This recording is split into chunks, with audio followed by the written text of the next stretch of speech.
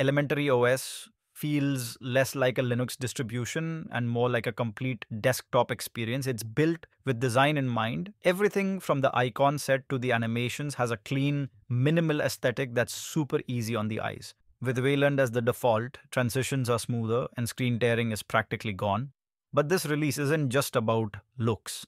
Secure Session adds a new layer of desktop privacy.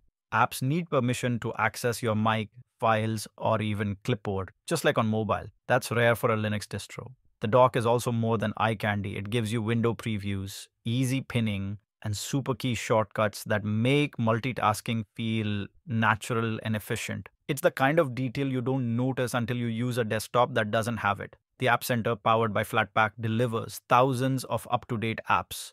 No hunting for .deb files, no command line gymnastics, just search, click, install, done. Accessibility saw real progress too. Screen reader support is now smoother and more complete, and the UI is fully navigable by keyboard. It's not just inclusive, it's practical.